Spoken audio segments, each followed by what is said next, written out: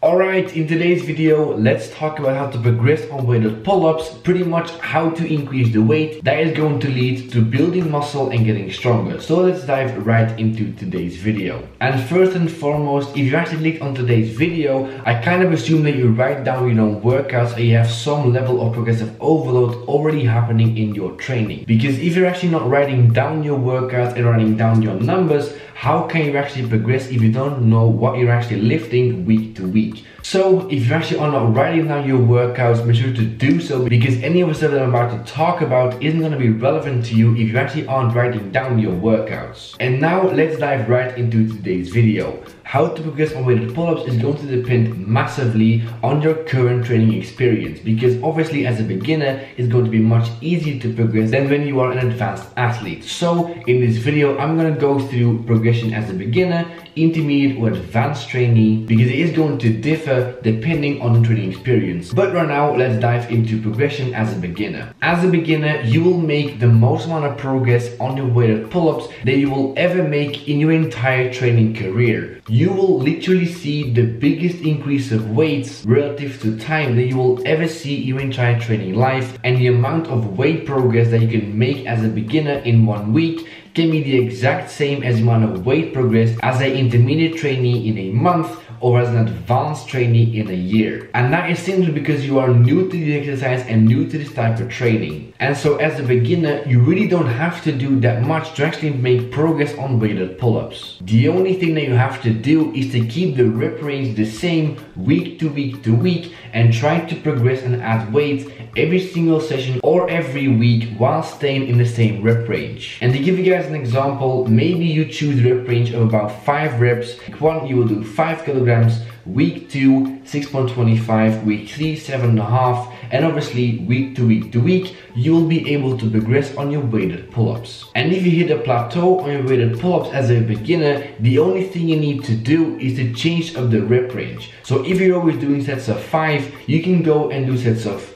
8 and then progress in that rep range for a couple of weeks time until you hit a plateau on that rep range, and then you can go back to 5 reps and you will find that you'll be able to do more weight on 5 reps than you could do when you actually hit that plateau in the first place. So as a beginner, the only thing you really need to do is to work in 1 rep range at a time, and that is pretty much all you have to do as a beginner to make progress at your weighted pull-ups. And what I would advise you to do is to make progress on this setup for as long as you possibly can. Don't make your program or your training more complicated if you don't have to. Really keep it simple for as long as possible, and once you really hit a plateau on pretty much all rep ranges, that is when you can actually go to the intermediate level of progress, and that is what I'm going to talk about right now. As an intermediate trainee, you simply won't be able to make additional progress if you only work in 1 rep range every single week. So the logical next step would be to work in different rep ranges throughout the week and start doing things like having heavy days and medium or low days. And to give you guys an example, if you have 2 pull days every single week, on one day you will do sets of maybe 3 or 4 reps, and then on the other day you will do sets of about 6 to 8 reps. That way you work in different rep ranges throughout the week, and what you can do then is you simply try to progress on that rep range once again week to week to week. And at this point it also makes sense to start working in rep ranges and not fixed reps. What I mean by that is pretty much stop doing sets of 5 and start doing things like working in between 4 and 6 reps. Because at this point your progress is going to become slower and slower and slower. And this is going to be important because when you're working in much broader rep ranges, what you can do is you can pretty much have X amount of kilograms on you. You can do for 4 reps, next week 5 reps, week after that 6 reps. Once you hit 6 reps and you get to the top of your rep range, you can then increase the weight going back down to 4 before doing this entire progress all over again. And just like on the beginner level, when you actually hit a plateau on both rep ranges that you're currently working in, simply change up the rep range. So if you're working in 4 to 6 and 6 to 8, what you can do if you hit a plateau is simply start working in 2 to 3 reps and 6 to 8 reps. Improve in that rep range for a bit, then go back to the original rep range, and you will find that you probably will break through the plateau in a matter of a couple of weeks. And then also towards the end of the intermediate level, what you can start doing is start working with top sets and back off sets.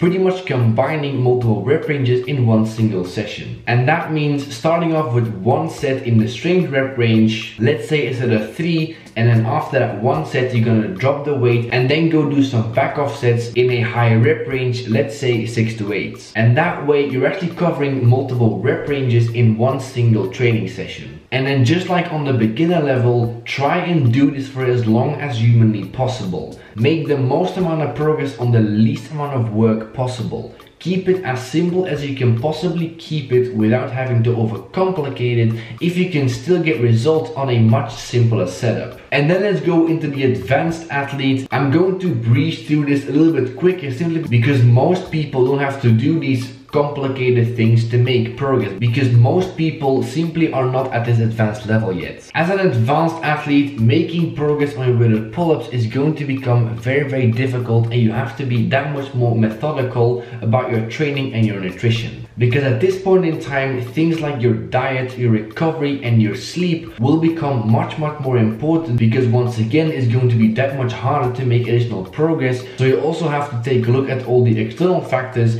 that make up your recovery alongside your training. At this point in time, it can really be beneficial to start macro analyzing your technique and to work on specific weak points. And that includes things like pause sets if you're very weak at the bottom of the movement.